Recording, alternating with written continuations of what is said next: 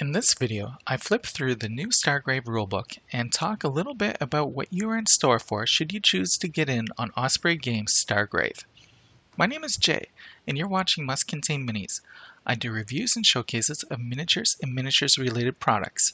My goal is to share with you options out there that are not necessarily made by the biggest gaming companies on the market. To be completely transparent, Osprey Games sent me this book for review purposes. I also get commissions for purchases made using certain links from the description below. I identified those links with the word affiliate. With that out of the way, let's get into this flip through. If you see a page that you want to read up on, feel free to pause this video and continue watching when you're done. In Stargrave, you run a crew of space adventurers along with your captain and first mate through a sci-fi game all about gathering treasure. Let's open up the book. The introduction is all the backstory you need for this game. The book gets you into the game really quickly. It starts off with all of the different classes that you can make your captain and first mate. They do not need to be the same class either. You can have a mystic, robotic expert, and more. After this section about captains, you get to the part about soldiers that you can hire as part of your crew. Only 4 members of your crew can be specialists. Now this entire section has already been given away by Osprey. I talked about it on Must Contain Minis, and if you go to the game resource page on the Osprey website, you can find this entire section of the book about the crew creation online for free. I think that is a very smart move on Osprey's part, as you can get the PDF and really get a feel on what miniatures you can use as your space crew and figure out whether this game is right for you. I will put a link to those pages in the description below.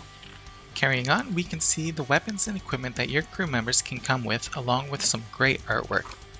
Next, we get right into the rules. Lots here, but if you are familiar with the 2nd edition of Frostgrave, or even the 1st edition, you'll be right at home with these rules. A lot is very similar. Next up is what I really like to look at when I look at a new book. That is the campaign rules.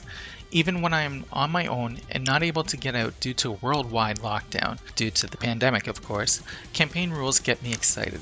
Here you can learn how to level up your characters and the rewards that they get for each level that they achieve.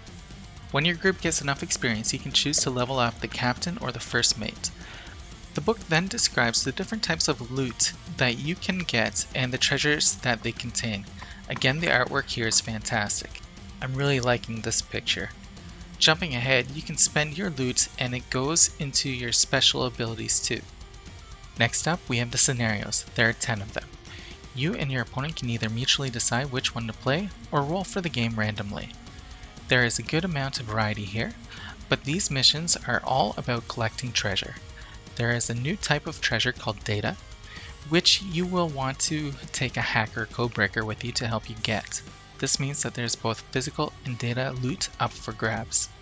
Next up, we have the bestiary section. I already spoiled this whole chapter on Must Contain Minis, with a chart giving the names of the creature list, as well as a description of those creatures in my own words. There will be a link to that article in the description below. There it is. That is the Mind Gripper, which is like a face hugger from Aliens. That is a neat alien. Finally, we come up with the appendix and power cards. Those power cards Osprey just spoiled recently too.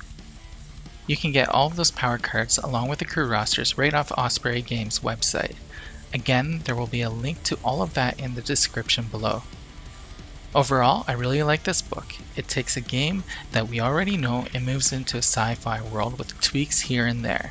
It is Frostgrave in space.